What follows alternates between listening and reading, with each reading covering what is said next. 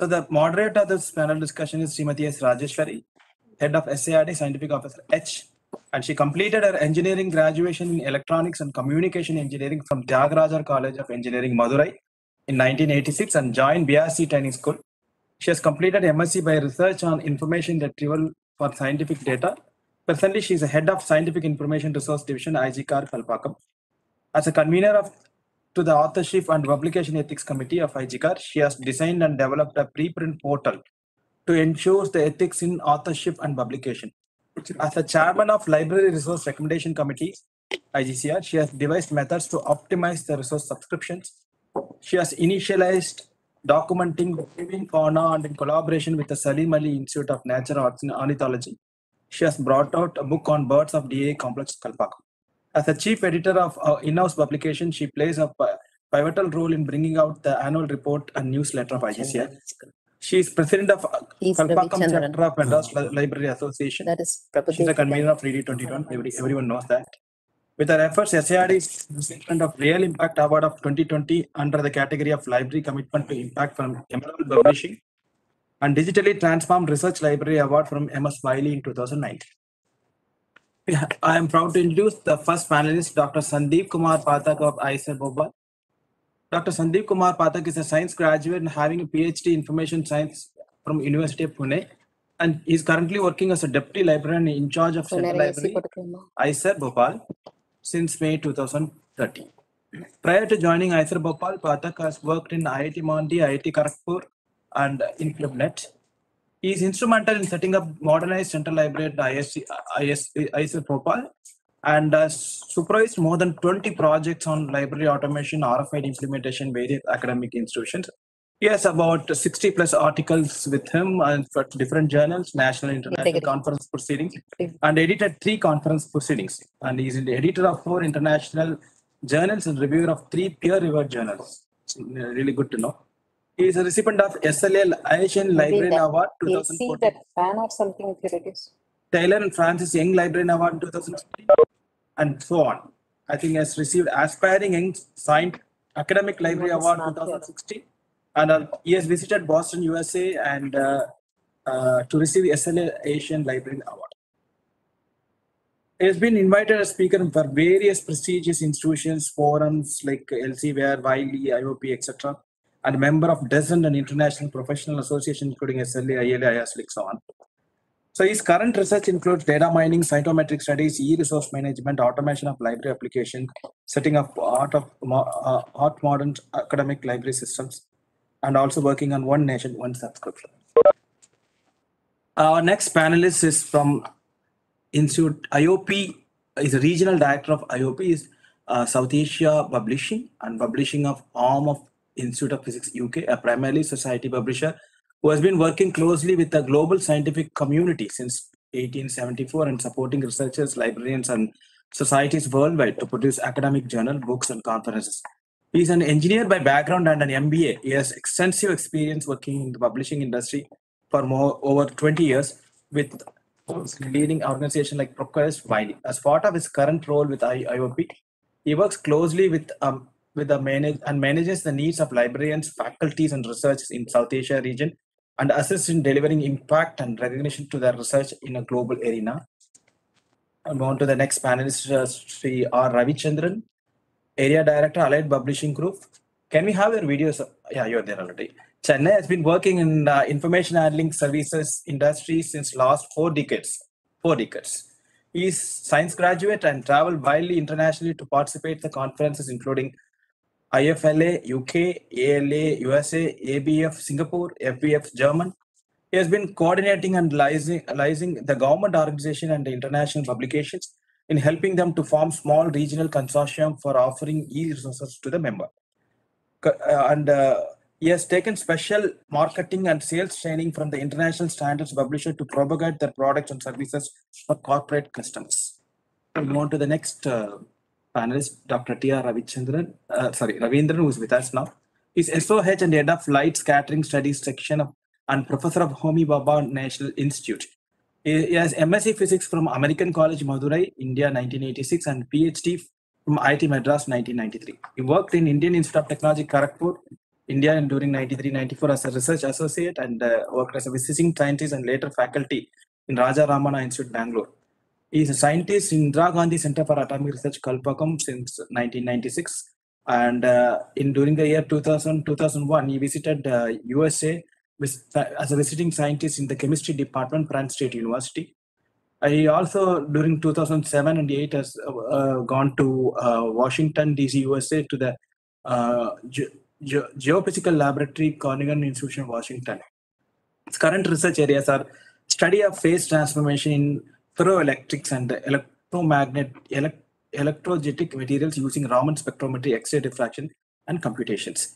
He has more than 100 peer-reviewed publications in both international journals, and his H index in Google Scholar is 29.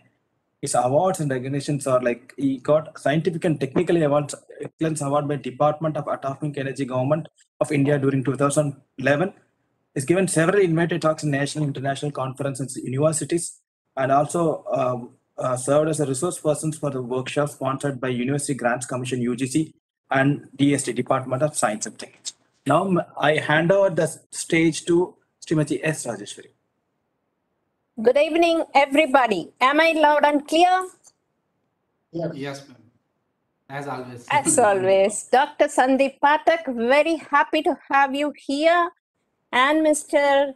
Prabhu Desigan from publisher IOP. Good evening. And Mr. Ravichandran, my long-lasting friend. Good evening. And of course, I have next to me our Ravindran, a fellow scientist. And I believe the trends in publishing and subscription model is highly relevant topic, and most of the talks, lectures yesterday and today were on scholarly communications, bringing out the importance of scholarly communications and the publishing and the subscription models, which is changing day by day. What is happening in the world around?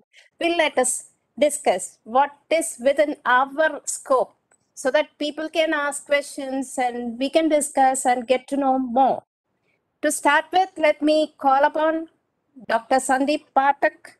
I believe you're going to speak on open science communication and roll-off.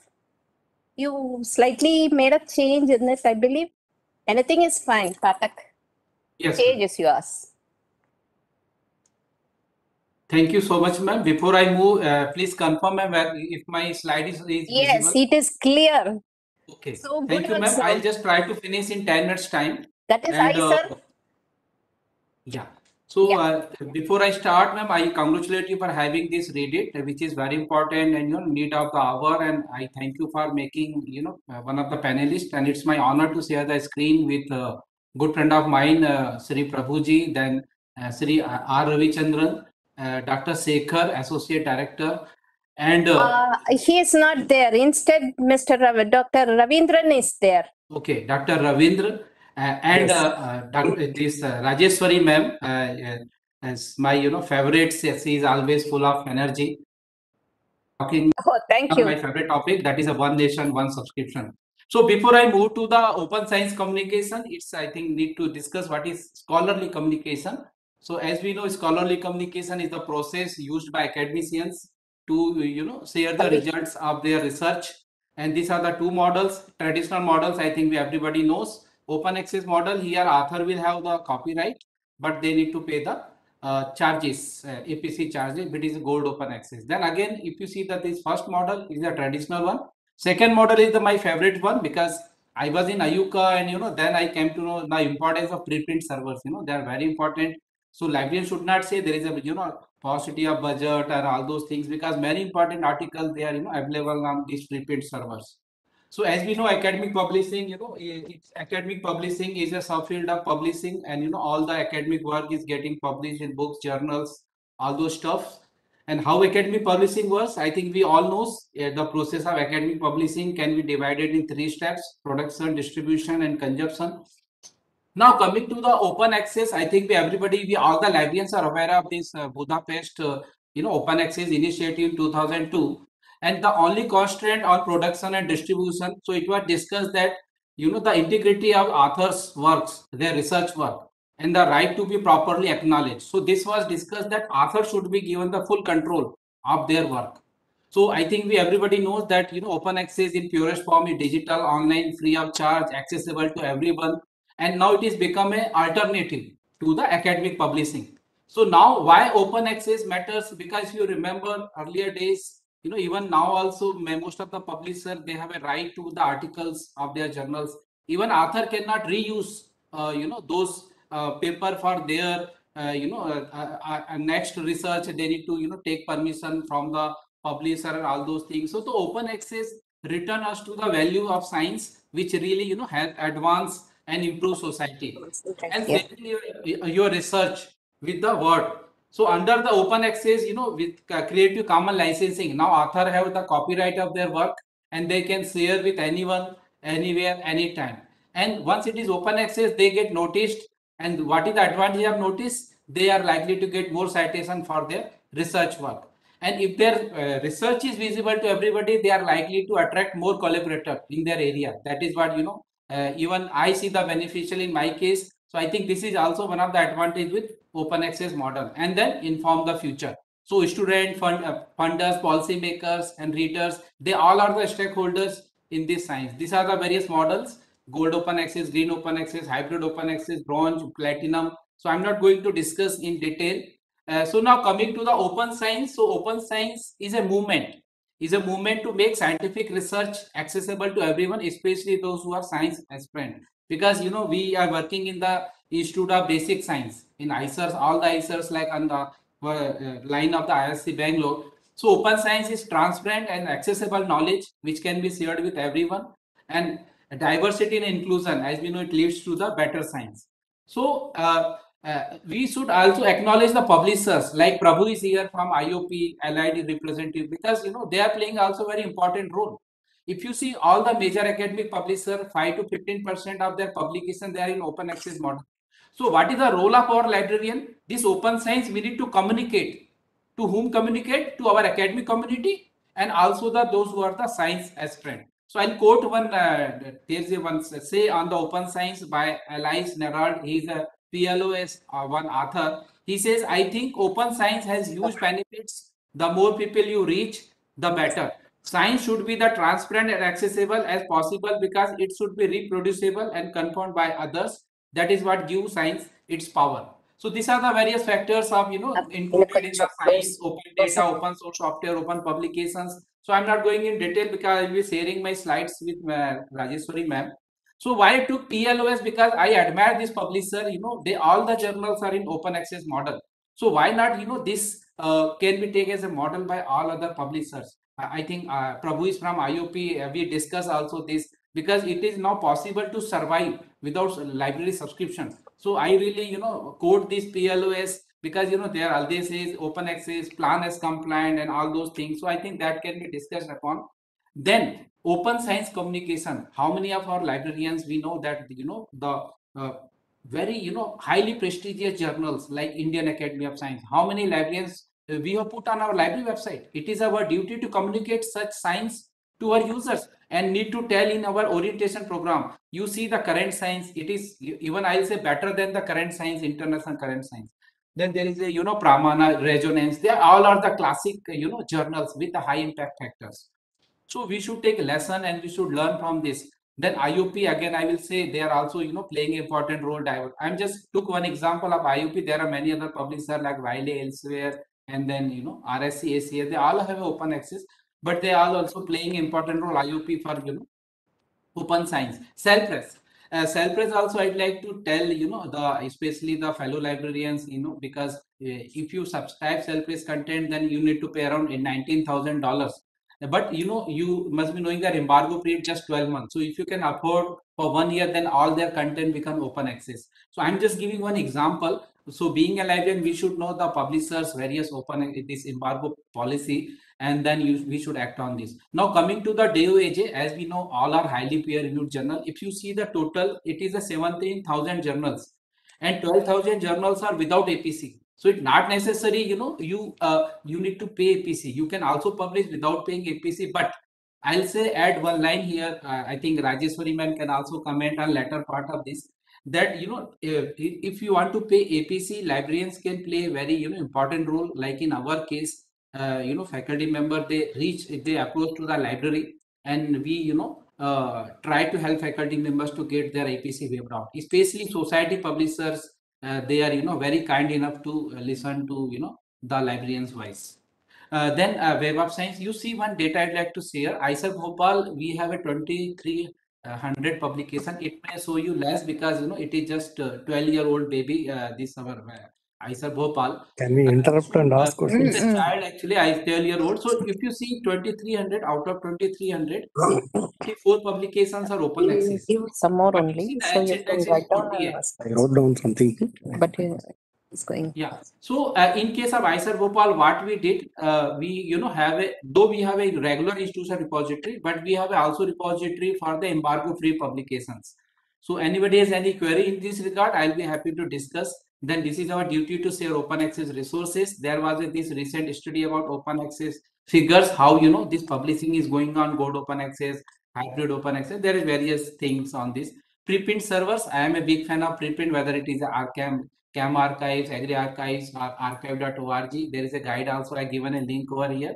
Predictive publishing, being a librarian, we should tell our user community, what is especially the new, young buddy scholars, they should not be trapped of anything. There are best practices. We should tell, so this help us to communicate, how we can communicate with open science, how to make a best use of available resources. So like think, check, submit, there are many things available. We can play in this. Then how you can sensitize researchers on predatory. So we need to tell about, UGCAR, Web of Science, Scopus. Somebody asked me, why my H index is different in Google Scholar and, the Scopus and Web of Science. So we should know being a lab, how, we should reply to that because, the indexing number of journal index by them, they are different. And of course, I consider Twitter, as a more academic platform. So if you say open science, you will give various open science project. You can follow them. If you want to follow any particular academic journal or academic, even a learned personality, if they're on Twitter, you can follow. You every day get to know what new, they are doing. So this is also very useful. Publisher like Elsewhere is also doing a great, contribution like their, digital commons and open access, Chorus, all those part of this. So coming to the last slide of my presentation, that the librarians and libraries, academic libraries, have a very important roles. And I think during pandemic, when everything was closed, but research never stops. Research was on, and librarians were also on. Though the physical space was off, but libraries were open 24/7 by their digital resources, and the peer-reviewed scientific discoveries we made, that available. So that also we need to make sure that how this research is made available to our academic community, and how we can inform our users, updating our library website, whatever research tools are available. That also we need to, because we know faculty members are very busy. They're busy in teaching, research, administrative responsibility. So we need to save the time of the research scholar, so they can produce the quality research. So with these words, once again, I sincerely thank Rajeshwari ma'am for giving me this opportunity, this platform to share my views on this. Thank you, ma'am. Dr. Pathak, in 5 minutes, you included so much information. It's overwhelming, This is called big data, is it? Thank you, ma'am. What is that you didn't say? I'm just wondering. You started in open access, open science communication, and you spoke about everything on a preprint servers and your repositories. And okay, I do not know. First, I'll ask Ravindran is raring to go with you questions. may stop me some point that time is over. So I thought let me finish. And nothing. Yes. Yeah, Dr. Pathak, I have a question. Yes, sir.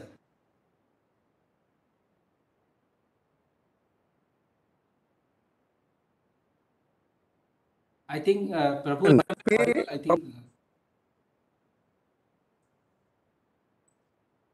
Hello, sir. Can you repeat? I think there is some audio issue.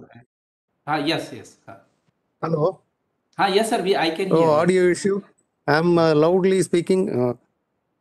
Yeah. So my question is, does IGCAR pay publication charges for open access publishing? No, Do you sir. have provision? No, even faculty members are But- not allowed to pay the APC from their CPDA. Oh, Then I mean, what is the point in? I mean, that is where. What he meant was he will do the negotiation with the Okay, publishers to to reduce the to price. publishers. So what I Okay, did, but sir. they are saying for India maybe 50%. So what I mentioned. Yeah, in many of my, the publishers are saying. what I mentioned in my presentation, that since they are Huh, not, please. we know that nowadays there is a trend faculty member wish to publish in the open access, journals, and in case of APC, they send a request to the library to get his APC waiver off. And what I said, in case of society publishers, we have a very high ratio, success ratio, 60 to 80%. But in case of commercial, I heard that. I heard that. yeah, but there are few institutions I heard, like IPR, Institute of Plasma Research, Gandhinagar. They have some budget, maybe 5% of the budget they reserved for APC charges. I think RRI or IA Bangalore also they have some. So I think they have started working on this thing, and I think here also there is a lot of discussion that now institute has to think about paying the APC on behalf of the authors. Right. Yes. There are many funders actually, the DST and others. They are now working towards how to pay and how much we should pay, and it depends on how to study that that work is good enough to pay. That is a very fluid area, and it is not so simple. Number one. Number two, our institutions feel we have some update elements and other things, and we should not be given APCs. Help in that area, because update elements is for learning and improving our status, stature as far as education or whatever is concerned. So the APC has to be out of that. But this apart, there is one more problem. Like if you want to publish in an OA, and that too in a hybrid one, or in a subscribed journal, or a journal that is of high reputation, the APC is also high. It is not less. That is what I was about to say. The society and other things, publishers, academic publishers, then their APCs are a bit nominal. But when it comes to open access, also there is one more thing. You're not clear whether your research is reaching the right audience. Though yes, it is open to all, but is it already established?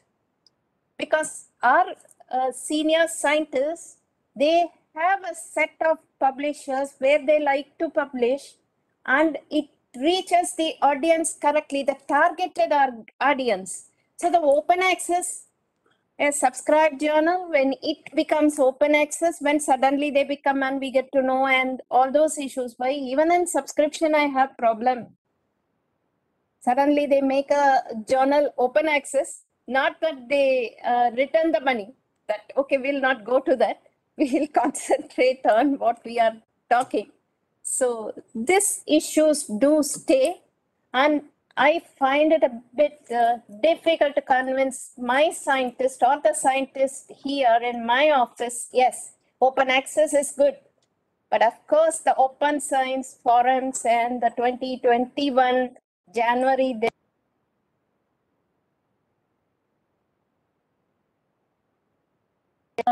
committees I have noticed. What is the Indian scenario as far as open science communication is concerned? For instance, initially the draft, it looked like we agreed. Our government liked it. But now with open, one nation, one subscription, I don't see the point of this open science communication also being adhered to by the government. Our government speaks about green OA, not the gold OA like the open science communication is proposing. So I have my own idea. I do not know exactly what exactly is the Indian government's view on open science communication. Yeah, he wants to say something. Anybody wants to say? Yeah. This is Dr. Satish Monoli speaking from Actract Kharghar. I have a submission with the due permission of the moderator. Yeah, In please. the morning also, there was a kind of a publisher who was mentioning about the transformative agreement wherein the libraries, whatever the journals they are subscribing, if you have an agreement of the subscription with the condition that whatever the publications or articles are published in your journal, you're not going to charge the APC. If you are putting a kind of a condition or you are signing such an agreement that is called a transformative agreements, then anyone can just publish n number of articles in the journals which are subscribed by that particular unit or Oh. Yeah, this is good. I don't know whether we have such an agreement. Do we have such agreement with the publishers? No, we have to initiate. Being a librarians, we have to initiate and we have to insist the publishers to sign such kind of agreements. Otherwise, they will not. Otherwise, simply they are just getting the revenue. Why they will sign on such kind of agreement? But this is a kind of initiative already which has been initiated in the Western countries. We have to emphasize on such kind of agreements while just signing the documents. Yeah, Actually, Dr. Manali.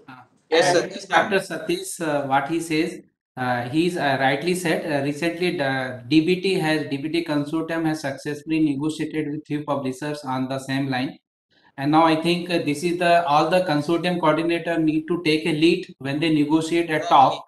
They need to make sure there is a some APC waive off or some gold open access articles kind of things, and we also need to make sure being a librarian, we also need to tell our academic community, for example IOP, Exactly. there will straight away 50% discount on APC. So those things.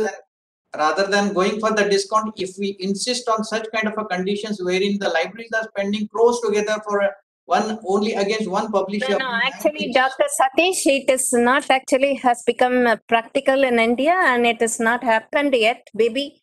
And you should understand the publishers take a different stand as far as India is concerned and other nations are concerned.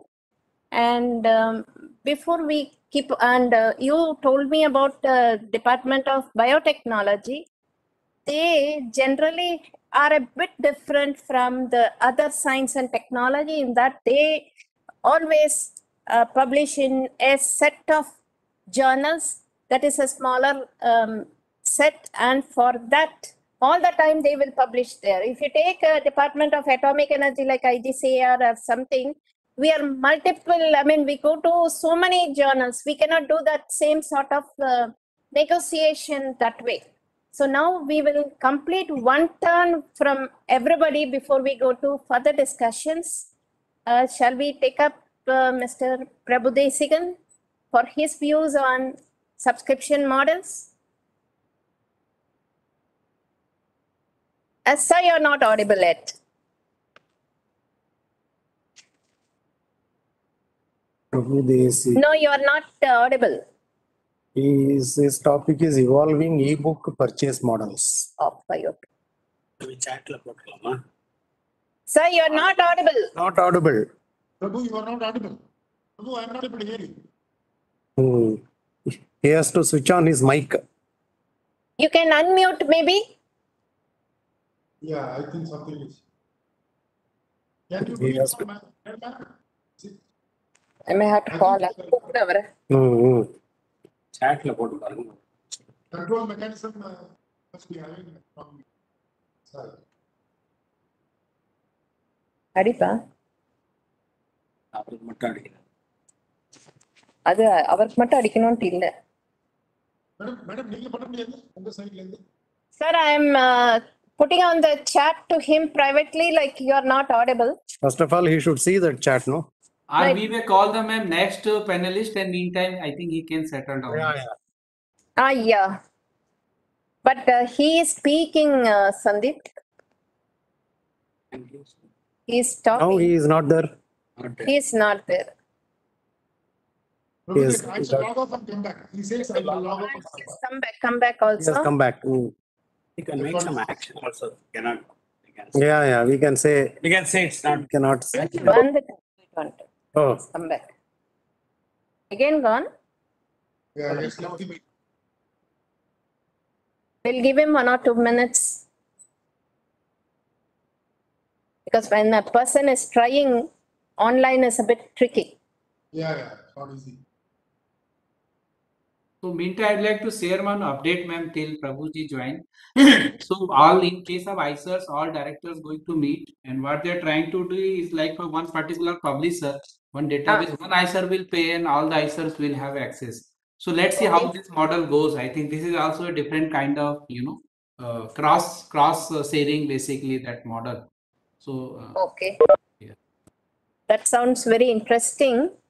We will wait and see, and we'll try to move it here also. Yes. Can you hear me Yes, now? yes. And clear. Now loud, yeah.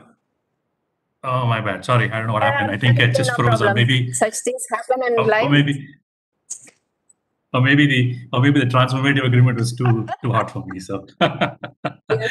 good evening, Yes. everybody, and it's pretty impressive, I should say, after 2 days of doing something which is hybrid, which I have not seen any conference. Where some of you are online, some of you offline, and It went I without think, any Madam. glitch, isn't it, Prabhu? Absolutely. That's what I was about to say. I mean, Thank you. I'm more than impressed, and of course, the more impressive is the fact you still have all the energy to kind of push us and take our input. So, so again, thank you, That gives everyone. me energy. The topic has given me more energy. Thank you. And just on a side note, I don't know whether the fact that you put us all in the last session because maybe you were trying to save the best for the last. I don't know, but thinking, considering it is to be that. So what quickly, because I think in the interest of time, and before like I said, I'm very glad that I'm very comfortable in this group because Ravijit I know for a long time. Pathak sir, of course, is a good friend of mine. So, and Ravindran sir, good to see you, although I've not seen you in person. So what I want to take you quickly through is something about ebooks, because I know, as probably most of you know, the big change that happened during the pandemic is the big drive for digital resources, and ebooks came up as top, at least in our side of things, as demand, especially from turnaways where a lot of people, especially students and researchers, were trying to access. So I'm just trying to hopefully share, and hopefully you'll be able to see my screen. Please let me know if you're able to. Are you able to see my screen? Yes. Yes. You can make it full screen. Yeah, he's trying. Is it come full screen? No. Not yet. Now, yes. You are full Okay. screen now. Excellent, thank you. So just a quick introduction. Most of you know me, but Ravindran sir, my name is Prabhudev, and I'm actually the regional director of IOP. I'm assuming there are still people who are watching this remotely. So I'm actually responsible for the IOP, which is the Institute of Publishing activities in South Asia. So just 1 or 2 quick slides about what we are, especially for people who may not be very familiar with what we are. We are the publishing arm of the Institute of Physics, which is a society promoting physics since 1870s, based out of UK. We are headquartered in UK, and like I said, I manage the Indian operation. Our content, in terms of what we call dissemination and distribution, happens in different formats. High-quality journals, which IGCAR and most of the DA institutions use for a long time, conference series, ebooks, and of course, we also have award-winning journalism through our Physics World magazine, which I think a lot of libraries continue to be using for a long time. So our book program is kind of a little different from a lot of other publishers you worked with, primarily because it's a very new program. We just started only around in 2014, 2015 timeline. So the good news is, it's highly, advanced in terms of technology. The bad news is we started with zero content. So the good thing was it's any of these things happen. So we had a kind of combination where we could build a product or a service which is born digital, which is a lot of publishers historically, as you know, had a physical book and they digitized it and then created a program.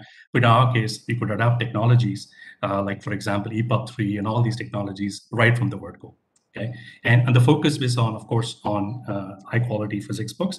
And interestingly, I can say this confidently also that we are considered and still the major society as far as publishing physics among the physics society publishers, the IPs and the APS and all that.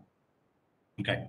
As I said, we made sure we incorporate all the latest technologies, whether it was EPUB, whether it was Madras, all those things that typically anybody interested in. So because we could incorporate something like EPUB 3, we could even incorporate things like multimedia, videos, interactive figures, etc. in our ebook content. Quickly move on. So broadly, we have our books address three quick areas. One is on a graduate textbook program, which is kind of very interesting, on quantum theory, on various areas, which is very popular.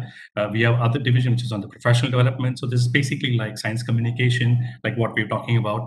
Bias in Science and Communication, very popular book that we released globally, very popular.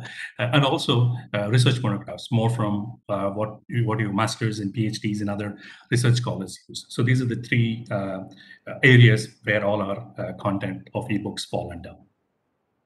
Okay. Standard, but I think it's just quickly I'll run through. We kind of wanted to adopt this model very similar to how a library would purchase a physical book, right? Where you wanted all control in terms of how it is we use internally in the library based on your policies, how it has to be accessible all the time. There's perpetual access, meaning you buy it, you own it, like a physical book that you have in the library, right? And importantly, it also supports all the key formats, including Kindle, which I think a lot of publishers still don't do. And again, we made sure, as most of the publishers do, it is also integrated into our journal platform. So there's no differentiation in whether you're accessing a journal article or a chapter of a book.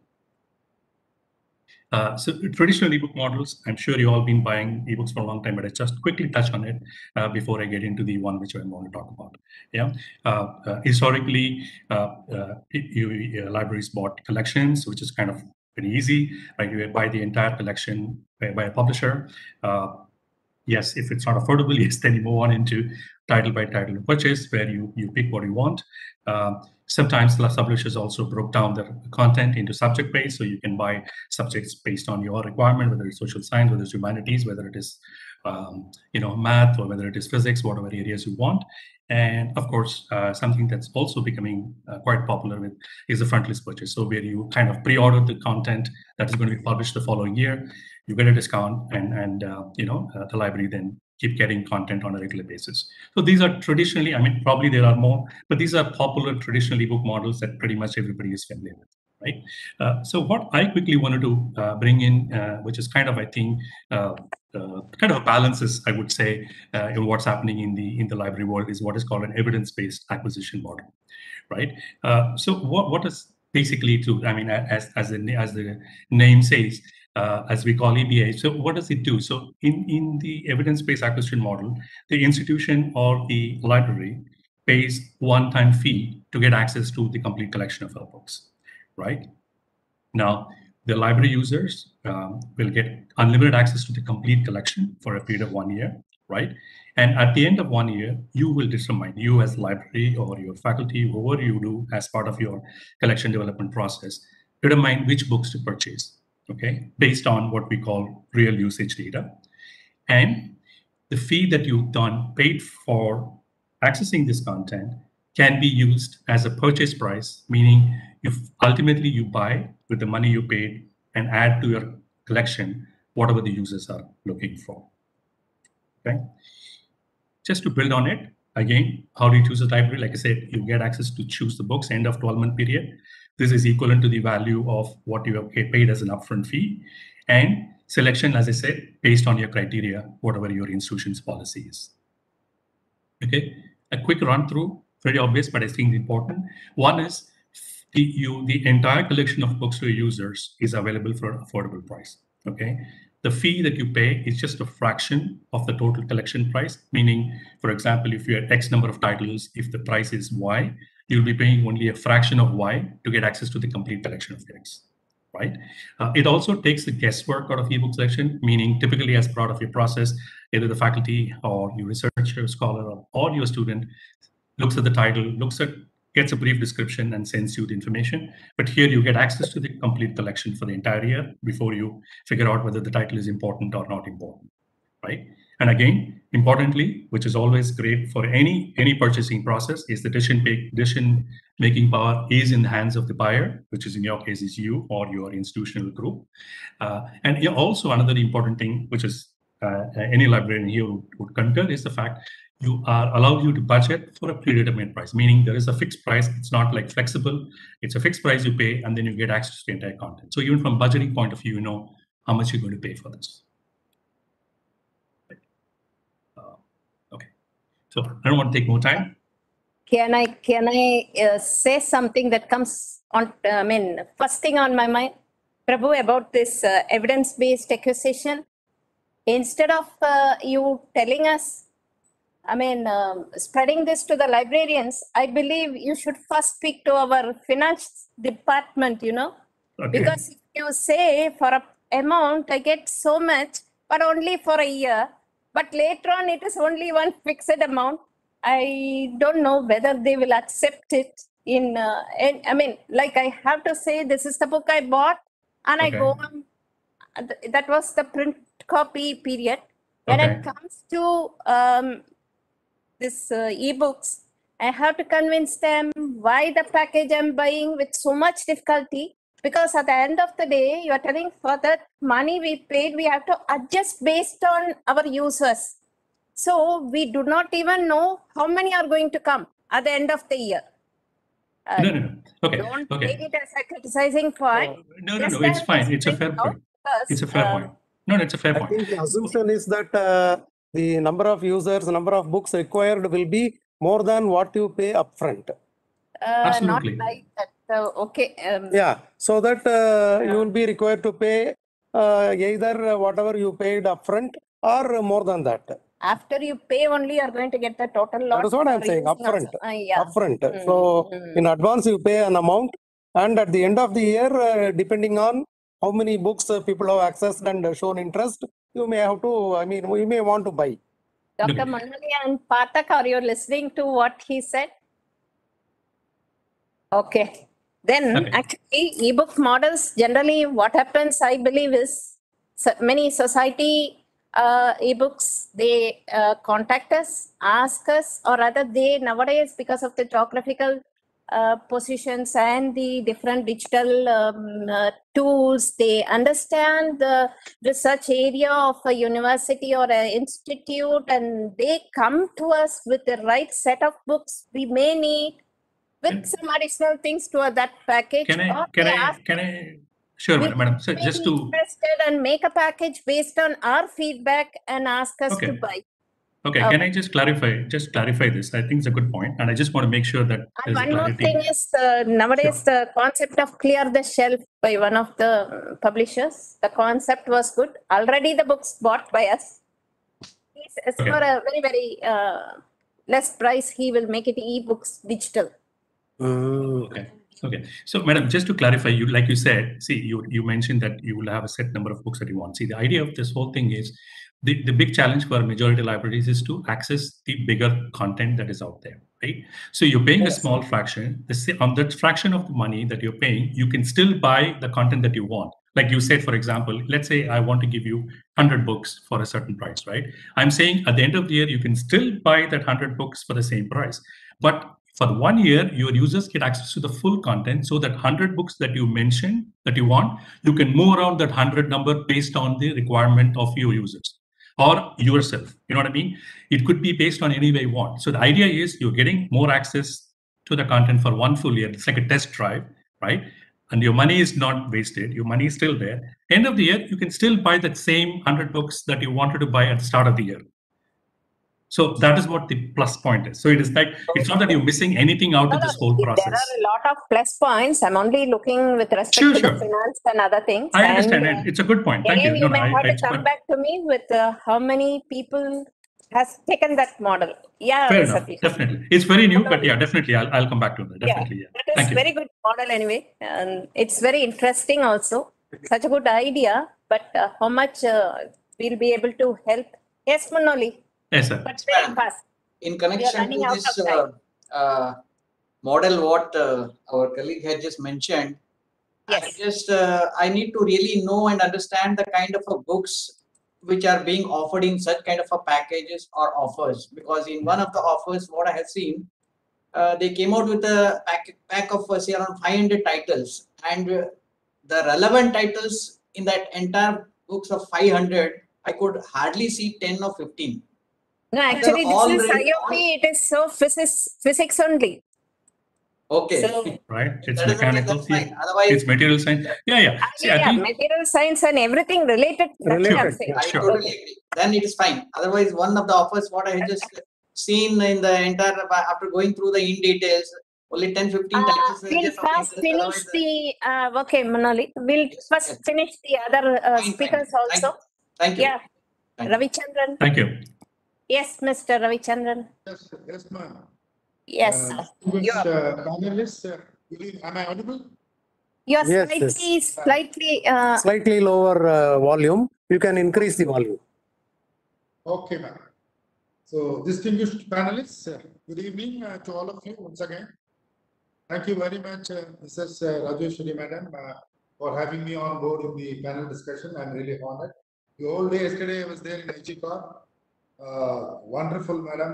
It was a great team effort, and I want to really congratulate you because I have seen you, your team physically in action. Prabhu, you were not there yesterday. I was there. Fantastic. Hats off to Madam. My apologies. Yeah. Yeah, it's one of even. First time I am seeing this kind of conference. Somebody is there online. Physically. I know. Oh, It's amazing. Yeah. By the way, Madam, I Your will not take voice much is of your breaking time. a bit. Yeah, probably you can keep the mic near your mouth. Okay, sir. Yeah. Okay, is it all right now? It's much better. But Okay, you okay, out sir. of focus. Okay, Yeah. sir. Now I don't have a PowerPoint presentation. I have a written script. That is 5 best. minutes. Read it out. Yeah, I will read it out. This is basically, Madam has given me a topic, role of subscription vendors in the electronic era. So let me start my this thing script. you may have to adjust your camera a bit so that your face is visible. Or Now, you sir? can. Yes, now it is Fine. good. Fine. Okay, sir. Thank you very much. So the development of the internet, electronic journals, and the questions surrounding the longevity of the paper journal have led some to wonder what the role of subscription vendors will be in the future. Regardless of future changes in the variety of information and available media, the subscription agency's main role in helping customers efficiently identify, procure, and manage a variety of information resources will be the same, although the methods of conducting business and offering additional services will change. Even if information becomes more fragmented, the access to articles through websites, online hosts, and other means will still be available on subscription for academic, research, public, and corporate libraries. Providing end users with coordinated, cost-effective access to quality information, including serials, books, articles, monographs, and databases, will continue to be a challenge for libraries and organizations. Therefore, the vendor services for information location, order and payment consolidation, access provision, and resource management will be needed more than ever. Therefore, the subscription vendor provide one-stop shopping for content from around the world, besides providing advice on the publisher's licensing and access model, etc. Most agents maintain databases of titles, title changes, ISSNs, prices, issues per annum, and everything a subscriber need by a subscription. Just as libraries and publishers are trying to cope with the dual publishing environment, so are the subscription vendor trying to accommodate both the print and electronic journals and books. The goal is to provide products and services that integrate the electronic and printed information. The benefits realized by the publishers when working with subscription vendors are similar to those seen by libraries. There is significant payment consolidation on the publisher's end when working with agents as opposed to libraries directly. Being an establishment based out of native country, Sir, cut your video and is speak. liable to subscriber in every way, including fulfillment of tax compliance enforced by state and central governments from time to time, such as goods and service tax, etc., as per the law. Subscription vendors help the libraries to review subscription in good time, thereby avoiding breaks in supply of serials and deactivation of online access, etc. In the print subscription scenario, subscription vendor respond effectively to claims of missing issues and other queries. Subscription vendor shall also provide clear, detailed invoices observing the customer's specific audit requirements, including indemnity bond, banker's certificate, price proof, payment remittance proof, etc. Vendors shall also provide information on new products and services published by the publishers from time to time to the end users, including research scholars, scientists, faculty members, practicing doctors, PG students, etc., to keep them abreast of the latest developments in their field of research, thereby not only helping the user community, but also content providers.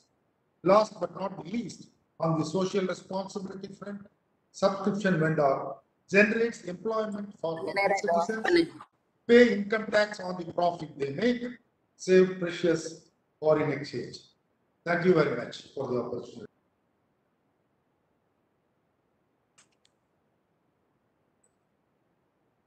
Explained your role. In fact, you're the most reliable person I contact for any advice in this area, and I know Patak agrees with me. Yes, Patak? And I'm not going to allow any questions, or I'm not going to give the feedback immediately because two more people are there to give our views. So first we will speak. Yes, so first I'll ask, call upon Dr. Ravindran to give his views, and then I'll also speak, then we will continue our discussion with the permission of others in the panel. Yeah.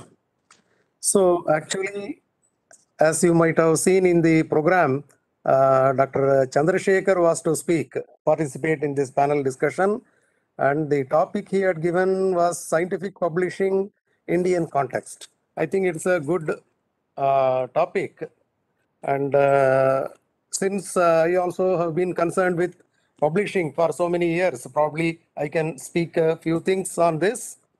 Scientific publishing, of course, has come a long way from the early days of my research career, in fact, which started more than 30 years ago, when we used to print our paper and manuscript and send it by airmail to the publisher's office, sometimes abroad, and that was called snail mail, airmail. So my first research paper from IGCAR was again from a journal High Pressure Research, which took all of 1 year from the time of posting it to seeing it in print. And of course, later came submission by email. And nowadays, of course, web submission is the norm. Coming to open access publishing, we have, of course, discussed a lot on this. This requires article publication charges to be paid by the authors. For a country like India, it will be difficult or sometimes questionable to allot money towards this. So that is anyway. So it's a good thing as has been mentioned. Visibility increases, and so you may get better citations for your work and collaborations. All those plus points are there to open access publishing. But still, we have to see whether we can afford or whether it is right on our part to, of course, we spend a lot of money for especially like DAE and other such organizations, national laboratories. We spend a lot of money for towards research. But that way, it's a small fraction it will be to for this open access charges, public APC. But still, there are no provisions, at least in our office. In DAE, as far as I know, there is no provision for APC, and as has been suggested, one can negotiate with the publishers to waive the charges, or one can insist on signing that agreement while subscribing itself to not ask for APC for members of the library users. So that is also there. One thing, They maybe agree for such things to academics, not to research institutes. not to of research our- especially when they know that it's a national lab, they may try to extract. They know our R&D budget, so they will not agree. Yeah, so but still we can ask, and collective bargaining should be there. Of course, whole of BARC, RRCAT, and all IGCAR together. Actually, I'm sitting in all the consortia and other bargaining meetings, so it's a bit difficult. Bit So anyway, difficult. Okay. can- And one thing is, there is no doubt that our scientists should be encouraged to publish in Indian journals. So, of course, IOP is there. 50% can be published in foreign journals, 50% in Indian journals. If such a, if it is made mandatory for scientists by the management, then I think then only Indian journals can come up. Otherwise, as was pointed out by someone today or yesterday, today only, 1932 onwards, such talks have been there that people should publish, Indian scientists should publish in Indian journals, but it has not happened because there is no such compulsion by the management. And also, of course, during evaluation, people are looking at high impact factor journals, and which are most of the time from abroad. So people tend to, even our biggest scientists, they send to foreign journals, high impact journals, and get them published, and that's how they get visibility also.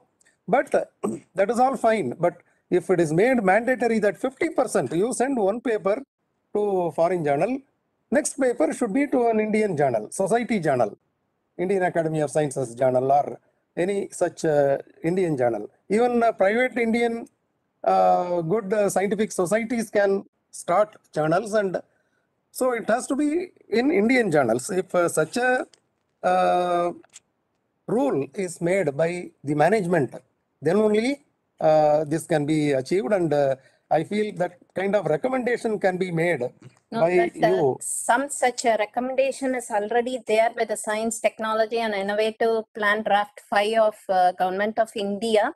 They want to promote the Indian journals. So, I mean, they have indicated all that, and work is going on in the background, but it cannot happen overnight. It has to be done in steps, and it will happen, I believe. But it cannot take another 50 years. No, not 50 years. It has taken Present government is 90 very years fast. already. No. Since the talk started, or even before, people might have, of course. So this should come from chairman level at DAE. Government of India. Yeah, MHRD, PM level. Principal advisor to PM, Dr. K. Vijayaraghavan is behind all this. Yeah. In addition to the set of advisors and the draft 5, whoever has made it. Yeah. Yes. Yeah, so that's all I wanted to say. So anyway, we can discuss these things and other things. Yeah, and actually, I am getting indication from the other committee members. I am taking more time, but so we'll not complete yet. We'll take our own time. But still, let me finish my part also. Actually, I had called upon Dr. Ravi Kumar from SIRD BRC to deliver this small piece of talk on One Nation, One Subscription, since he attended the meeting conducted by Honorable Principal Advisor to PM Dr. K. Vijayaraghavan in August 2021. Since he had to catch a flight and there is some time mismatch, so I'm doing it myself. So bear with me if there are some mistakes here and there, but this is already a published fact, and it is known the talks are going on from 2020 onwards, so nothing can go wrong, I believe. Suddenly I've taken up the topic. So let me go fast. Science Technology Innovation Plan, Draft 5 of Government of India that was released in 2020 spoke up about very innovative and important policies to promote scientific research in India. The foremost of that is One Nation, One Subscription. We all know about the subscription difficulties. Only the premier institute and higher education institutes have access to all the necessary journal scientific research, but the others are not able to get it. Indian government is trying to achieve universal access to scholarly and research articles to every citizen of India. This is very, very ambitious process, and people have started working on it. They are conducting meetings with representatives from every department, every academic research institutes, and there is an advisory body. They are discussing, and now they've come out with a figure 1,500 crores to subscribe all the journals. They've arrived at this figure by counting the money spent by the different higher education institutes and research institutes of Government of India, what they are spending. They have not counted the private sector yet. Maybe if that is also counted, the figure will be correct, very more precise. But what they think is when you are negotiating as a nation, they may get some concessions. And this may happen a reality at the near future, because step by step, they're thinking of what all may be necessary, how to go ahead, how to get the science and research to the common man, person by person. Is it through public libraries? Is it going to be through academic libraries?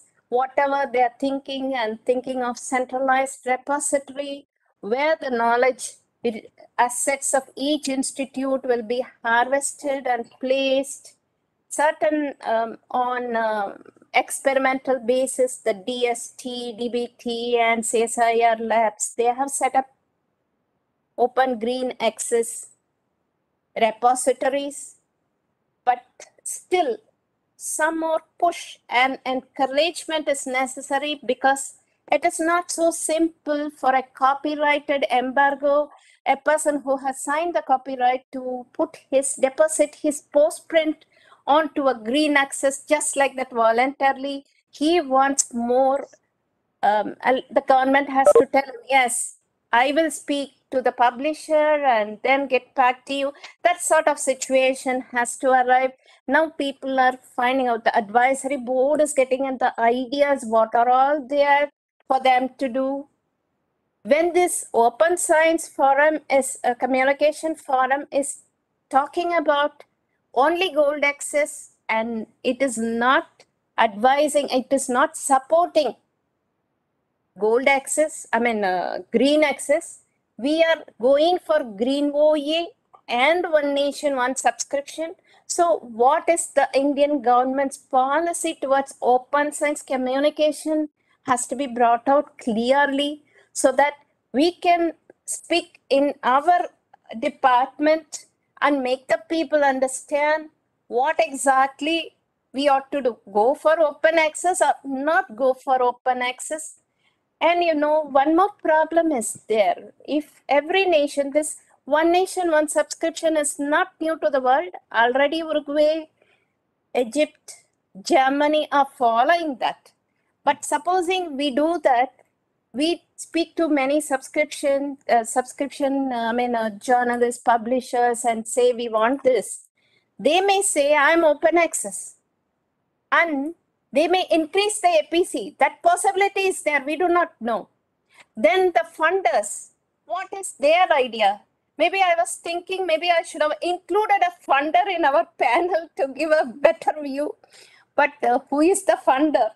is DST or CLRI, I mean, CSIR, or so then I thought the funders all belong to Western countries or European countries, and okay, we do have our own funders, but their policies are not uniform yet.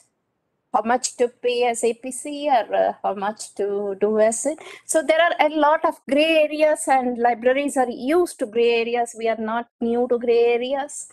Our job is to wait and go ahead, and Ravindran gave his views on what is APC and how to go ahead with it.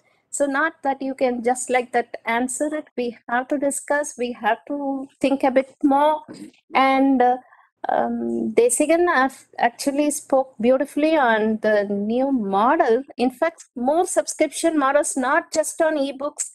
If India is going to ask for a wider access, so subscription models with that also is going to come, because a consortium model that was there yesterday is not there today. A package is not there today. Even the publisher is worried, and he keeps on changing his models to suit the new normal. Like Sandeep said, the new normals are also changing. So it is, we have to wait and watch and see government putting so much of efforts. So output has to be there, and maybe we will wait. And in the meanwhile, I'll give you 1 or 2 minutes for each of you to give your views. And Ravichandran, you spoke so well. Do you think this one nation, one subscription, if it comes, what is your role? Government is going to get the one stroke, they're going to pay. Even publishers, I want to really tell you one important thing, madam. In India, say for example, if you take X publisher, they have their office located in New Delhi. They'll be having hundreds of employees employed in their organization, working all over India, promoting the products and services. If one nation, one subscription is emerging, all of them will be out of job. Only 1% or 2% will be sufficient for them to run the show. Oh, that's a very good point. We never thought of it. Yes. It will affect the publishers. Yes, wonderful. You can add value on this. Please take over. Yes. Fantastic. Yeah, Prabhu, he is making your job difficult. No, it's fair. I mean, what Ravi said is fair. And as I said, a vendor or a representative of publisher is a very fine line. It's not a huge difference, right? The question is, as any of our roles go, if you don't add value, right, then as any of this business goes, then our existence are questionable, right? But having said that, ma'am, I mean, obviously the ONOS or whatever terminology is kind of obviously the most ambitious, and I agree completely with you in terms of a context of in India, it's a massive change, right? Some of the big things, which obviously is a question for all, is also the other challenge, and don't get me wrong here, is the fact that, again, libraries employ a huge number of people, again, doing the so-called acquisitions and collections and all that, right? Now, what happens to that roles, right? So the impact as a stakeholders, like whether it's a library, whether it's a publisher side, or whether it's a vendor, is going to be massive, right? No, not like that. Libraries won't go, don't worry. No, don't get me wrong. No, you don't get me wrong. Orientation will change, that's all. No, I don't mean libraries will go. I'm saying the number of people involved, typically in libraries and acquisitions and all that, right? Those roles will evolve. That's what I'm trying to say. Even for us, for example, our roles will evolve too. We may not be selling subscriptions. We may be selling, APCs. We may sell in different types. So that's not what I'm trying to say. So I'm saying there will be a lot of change. But the key underlying on this whole thing is one big question is, one is the budget from a preliminary point of view, and long term is also the sustenance, right? I mean, with if one thing is you disturb, that is a good point. That's the key thing. Yeah. So, and what is the commitment, right? Because if you look at anything that's been, I mean, unlike in the past where any of the things that happened from the government was 5-year plan or whatever it is, now there is nothing. Everything is on annual basis. So when you have scenarios like that, as publishers or even anybody in the whole supply chain, the biggest challenge for us is the commitment. And if it is very open-ended, where is the confidence come in, right? So that's where the biggest thing is from. Otherwise, as you said, every publisher in their own way would be would be absolutely, will be very keen to work, because obviously it means the big market is opening, But the other side of it is, one is the key is the value factor, right? I mean, it should not be like, okay, today we are spending X amount of money and I'll give you X amount plus 5% and give for the whole country. I mean, any models like that will obviously not work. That is one. Two is sustenance, right? I mean, what is the commitment? I mean, anybody is able to commit, say 5 years, because if there's no commitment on that kind of a thing, why should publishers change the model, right? Because one thing we do everything, and tomorrow then that becomes a norm, and then we start building from that will not work. So as you said, every stakeholder in this process is important. I mean, obviously as publishers, we've not been reached. Maybe the bigger publishers, they're talking, we don't know. But definitely, we'll be more than happy. And there could be so many things, as you said, they could start small, involve some publishers and then spread it, see how it goes. They could work in different ways. And as you said, again, it cannot be like that. Few publishers, no, it is total. That is what One Nation, One Subscription is. I mean, that is ultimate, right? That is ultimate. Because see, the question is, where will you learn, right? What is a good number, you tell me? If you tell me today, what is a good number to pay for a publisher who will accept me? Nobody knows, right? So that is a big challenge. So that's what I'm saying. So typically, the easier. We go to the next person. Yeah, Ravi, anything you want to say? Just one point, madam, I wanted to ask. ESS consortium was floated with much fanfare. So when they initiated the consortium, I'm not sure how many publishers were there originally. Now it has come down to, I think, 30% or 40%. Probably maybe really very small. Very small. Very small. All the publishers have gone out of the ESS consortium now. It is not a centralized payment. Individual university. That is the problem. It's not going to be easy for them to manage the One Nation, One Subscription. Especially the budgeting point of view. That's all. I mean, as I said, we didn't want to leave. So anyway. No, whatever be the issues, but if it is going to come, the benefits are going to be just tremendous. Impact on the scientific research community would be huge. Okay, Pathak, your views. Pathak. Yeah. Yes. So concluding, I would like to say here that all the stakeholders need to play a very crucial role in open science communication. As I acknowledge publishers' efforts, but same time there is a responsibility of the librarians also. The second point I would like to say, you say like people are going, merging, disappearing. I'll say even publishers are disappearing. The big publishers, they are buying the small society publishers. So that is also need worry for us. There should not be monopoly of certain publishers. Yes. So if you see the ONOS, One Nation, One Subscription, what is the big problem? You see there are more than 5,000 academic publishers, but there are big 4 publishers like Springer, Wiley, elsewhere, Taylor Francis. So this will likely to eat the 50 to 80% budget of this thing. And already there is a financial crunch. So that is what I heard. This project is getting 50 delayed. Smallest, 80, 90, only 10%. All others, if you see our units. Yes. So, and the last one I'd like to say here, regarding APC, has Dr. Rajendra also mentioned that here librarian need to play proactive role, like we are doing here. Like right now, I would say we have saved around $35,000 APC, on behalf of our faculty member need not pay. So I'd say here that librarian need to play a very proactive role. And then last point I would like to say, there is a some issue like Mendeley. I will say Mendeley was open source reference management software, but recently few years back it was taken over by elsewhere. Now you see Mendeley and previous Mendeley, there are a lot of limitation has been imposed on Mendeley. You cannot have a finding your career opportunity funding that option has been removed. Even now this plugin for MS Word, there is a lot of change. So what I'm trying to say here, till it becomes open access, it's looks things are good, looks the supporting tools, but when they are taken by this commercial publishers or a commercial agency, then these things have. So I think it is not a good thing. I also, one of the forum I was there on elsewhere platform, and I openly I said this point that everybody is watching this, what you are doing with Mendeley. It is not good. You should not do it. Is a very helpful research management tool, and so this all I 100% agree. When it was totally free, I was also using it. Now I'm just I'm not using it. Yes, there are a lot of restrictions they have imposed. Yes, so this is all from my side. Awesome. Ravindran, anything? That's all. Yeah. No, actually, we are going round and round, but before I complete, I'm not summarizing because everybody gave their views and the views were very good and it's an inconclusive thing only. But for some time it's going on, when I spoke to some other people, I got to know, today morning there was a lecture by Madam DRTC.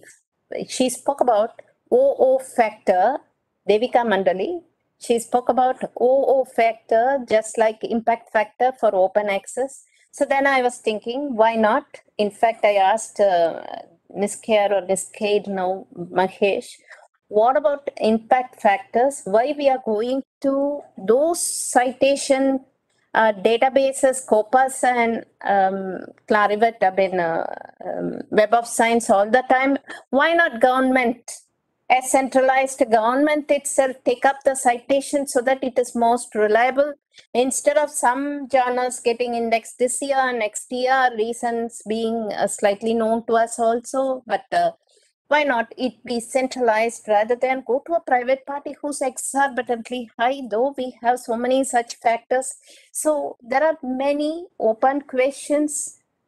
Many things that are being controlled by bigger publishers or smaller publishers in a different way. And we have to toe the line, and it is only if governments, nations, not one nation, but nations together take decisions. But they did take the European countries together, the open science idea, but we've come to another idea. So it has to be a total revolution, maybe have to happen. Yes, Pathak, you want to say something? Yes, ma'am. Coming to your point only, I would like to add something, one line. Yeah, sure. If we are talking about this Atmanirbhar Bharat, so as you rightly mentioned, there are, like, you see, all the institutions are buying Grammarly.